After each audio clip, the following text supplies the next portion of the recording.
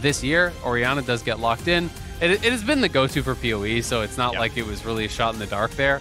He's been going towards it more and more in the early weeks. So it is interesting, but I do agree. It's a nice little chomper flay combo. Yo, he's so good. It's already going to be flashed down for Arrow. All summoners gone. Afro, man, does not miss. But now in the top side, Xerxes here. Flash done. Hook shot going to land. That's got to be enough damage. First blood in the top lane. Wave kind of cut out. So, all right, fights for the camps at the very least. Obviously, the first blood feels good. And Afro's here. Afro hasn't missed a hook all game as far as I'm concerned. First stun, second stun, thank you for the flay, a lantern for good measure, the pillar is in, and oh my word, everyone on FlyQuest just pitching in. 2 kills on the board. Top to play for Herald. Xerxes now level 6, they could maybe find a dive on Akumo. Keep in mind, Akumo has to check this one. That's going to be a slow, that's going to be a flash stun. They could always ult the chase as well. He shouldn't have an easy way out. When will they have to burn? It goes in for the dive, they find the kill. Xerxes crashes down, and the turret cannot help. Jose Dioto, can he get anything over this one? Not a chance. Here we go, looking for the play. Want to find that first stun, but a damage out of Arrow. Finds Jose Dioto, wants to find this fight. Not going to happen. Going to get one shot. Yes, indeed. Arrow's on the board. 4-1. Herald goes down. Health bars are up. 80 carry drops, and Johnson's on the chase. IMT running away. Xerxes left alone to die. He's been slaughtered. Already for either team, but we'll see if the subsequent ones are going to be challenged at all. I believe targeting mid lane all that while ago. Jose Dioto. Pillar doesn't actually spot what he wants to know. That's going to be a huge CC chain, and he tries to kill the ward, but it's invulnerable. It does just end up being like, you're a mage and carry, hit their mage and carry. Well, trying to help block there. He does, but we got a flash slow into an ulti. Afro flashes this point, doesn't have a way out. Arrow claims his game. Definitely online here on the affiliates, looking good as Immortals can keep walking forward. Now Johnson.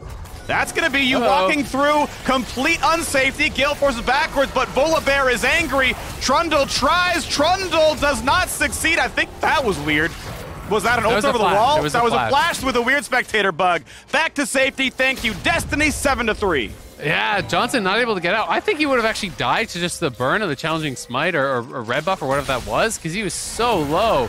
But, I mean, he knows they're in the area there, as Afro had already been taken down, and Johnson just takes a little bit of... I really wish there was more going on there, but bot lane turret at least will fall with a cross map. They get Kumo down there and some money back. Yeah, they won't really have Syndra on time if they instantly play for this dragon. Yeah, and I think they can look for it. I mean, Nikoi just has to cancel it again, right? You know, he's in this situation where he doesn't want to give up that second tower. They're going to get the charge, and now Kumo in trouble topside. It's going to be so much damage. Nice Q. Ulti again is dodge with a backflip. Ulti to guarantee it. No way out. Goes for a high single target DPS Second one to actually crack the tier 2 as well. Getting tremendous value out of that. They take the dragon very easily on Not yet dead, and honestly... Yeah, Johnson can't put more than one auto in, so here comes the next play. 2.6k in the lead. They want the chase. They find a slow. Is it the rest that they want? Xerxes still hunting for Johnson. Flash stun's going to land. The damage comes through for Arrow as well, and they're going to get that kill. Xerxes on the board again, 9-3. Afro knows that he is dead. Slaughtered once again. Revenge actually zoning, and they've got red-white on Arrow, so they have more than enough damage to actually do this. Jose. He has flash. Great pillar. That was really, really good to interrupt Revenge here. 6k now on the Baron. Arrow stuck inside the pit. He will lose a lot of health to Baron here. This makes the fight a little bit harder as the rest of the team can try to join in. First one's going to land. Tukui, got to be careful. It's going to land. Backflip nearly kills. They find the kill. Well done to Revenge. Eaten up, spit back out. How about the next kill? Odino on the run. It's a blast plan away for Kumo. Can they get away? Good pillar buys some time. Distance gets some move speed, and Kumo not going to get away. Revenge should find this kill. A blast plant buys a few more seconds, but I can't believe Kumo lives through this. He goes for the wave. He goes to earn some gold. Revenge here for a little bit more. Another shield for the assist, and they're going to find yet another one. Immortals get kill after kill. So off the tower you go. Hullbreaker not needed. He's already too big in the one-on-one.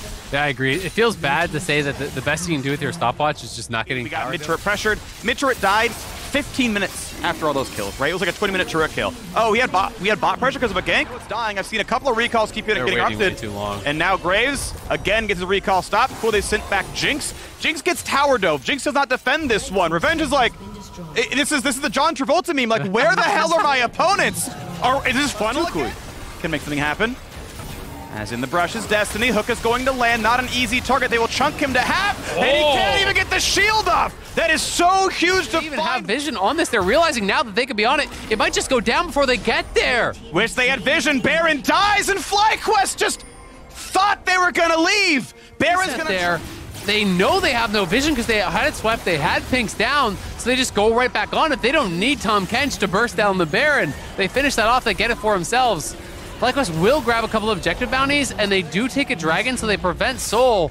But Revenge pushing on top. From the 1v3, he's going to be just fine because his team is pushing in top lane, 3 versus 2.